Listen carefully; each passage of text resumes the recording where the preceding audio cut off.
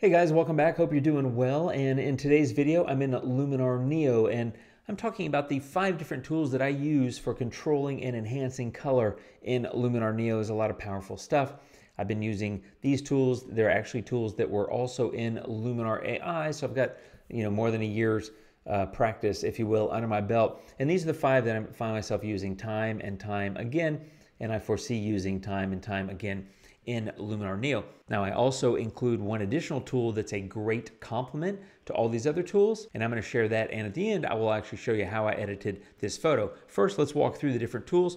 Here's a photo. I've already cropped it, and the first tool that we're talking about is Develop. There's a lot of powerful capability in the Develop tool, and specifically I'm talking about the color section. So in this case, it was a nice sunset out of New Mexico. I'd like to warm that up a little bit, maybe give it a little bit of a tint, something like that, and then maybe a little bit of vibrance.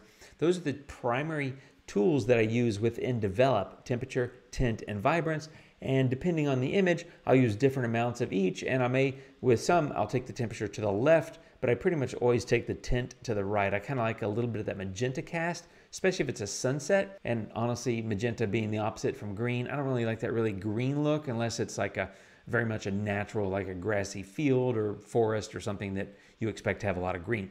However, bottom line, temperature, tint, vibrance, very big deals. Now keep in mind, there's additional tools here that I may complement those moves with. So like in curves, if you saw my curves video, I come in and I might do some things. This is the tone curve, but you've got color controls over here where you can come in and do additional things. So you just never know what might work. Like there, a slight bit of blue into the midtones has given me a nice little image, and I might come back and say, okay, now I want to go a little bit warmer and maybe play a little bit of a, I don't want to call it a game, but a bit of a dance between things like that, where I'm trying to sort out exactly the look that I want for the photo.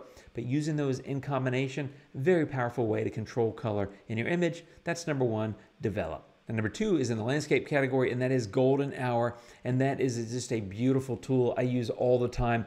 The thing to be aware of is, to me, it's like an accent piece. It's not really something that necessarily stands on its own. If there's already some warm tones in the image, like there is here, there's some warmth in the sky and in the clouds and some warm spots of the sunlight hitting those distant hills, then it's great at accentuating the warmth that's already there, but it doesn't really create warmth where none existed. So just keep that in mind. I think of it as an accent piece, and frankly, it's something that I usually use in combination with whatever I've done in Develop. But that's number 2, Golden Hour, super powerful, but keep in mind, kind of an accent piece in my opinion. Third one is one of my favorites, and that's toning, also known as split toning, and it's basically a great way to adjust either the highlights or the shadows. Pick a color and drop a specific amount of saturation of that color into that tonal value in the image. So if you look, you've got highlights and shadows, and I'll do a tutorial on this. I've had some people ask, and I mentioned doing it as well.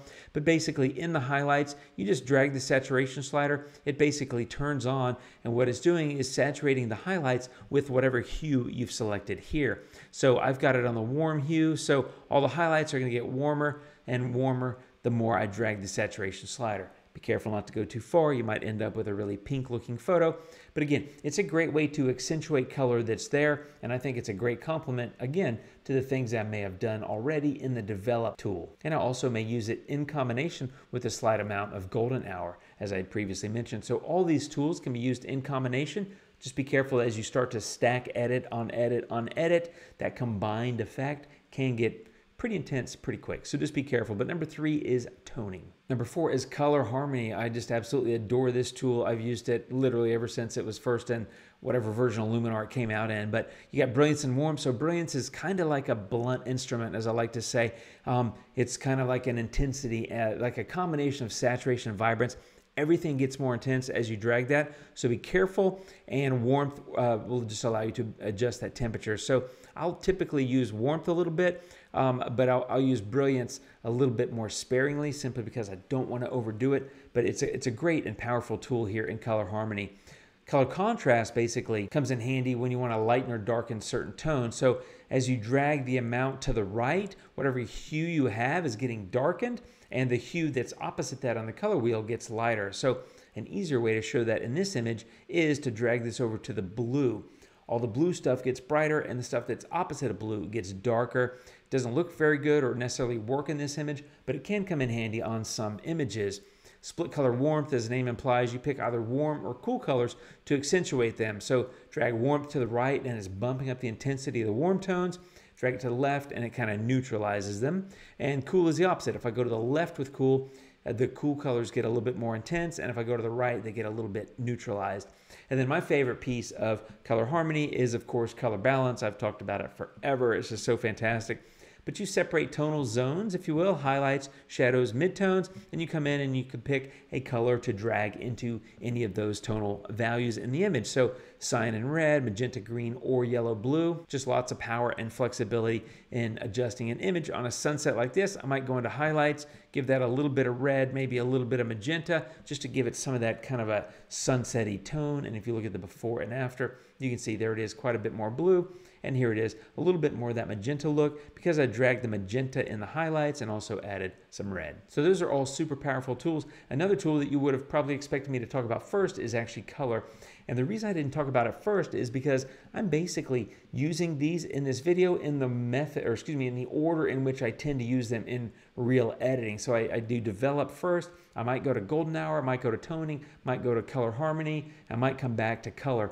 To me, color is great at certain things. This top part, saturation and vibrance, is a little bit redundant from what you have up here in develop. If you recall, you've got saturation and vibrance there. So if you've already used it once, just be careful not to overdo it because it can become a bit over the top. These two, saturation and vibrance, I think of as blunt instruments. Again, using that same term, but saturation, just everything gets intense. And vibrance is basically, if I turn off saturation, oops, there we go. Vibrance to me is kind of like popping up the intensity of the non-dominant colors. That's why I tend to use it a little bit more because saturation just kind of is like boom, and vibrance to me is a little bit more subtle. So that section of the color filter is really to me like a blunt instrument, whereas HSL is more about control. This is where you can go in and adjust the HSL, the hue, the saturation, or the luminance of any of these colors. So perhaps in this photo, I might go into the saturation of the blue, and maybe I want to bring that up a little bit. Maybe I want to bring up some of the reds and oranges as well. And that might be a nice complement to a little bit of vibrance too. And to help you subtly kind of pop the colors in an image, there it is before, and there it is now. It's pretty light what I've done, but again, I think of this as a finishing tool. That's why it's number 5 in my list, because I don't necessarily come out of the gate and say, ooh, I want to pop the colors and go straight into color, hit saturation or vibrance, or get into the individual HSL channels. I tend to do other things first and then come back around to this and touch up primarily with HSL. So overall, it's a lovely tool, very useful. Again, I tend to do it a bit sparingly, especially that top section, but the bottom section, HSL, where you individually adjust those color channels, super useful for giving you great control over an image. And now in Neo, because you can mask in tools and use them again and again, you can come in and do all kinds of things in one part of an image with HSL channels, and then use a tool again and mask it in somewhere else and do different things. So lots of power, lots of control. I love that about Neo. Now, the one tool that I think of as a great complement to all of these is actually super contrast. You can adjust highlights, midtones, and shadows contrast.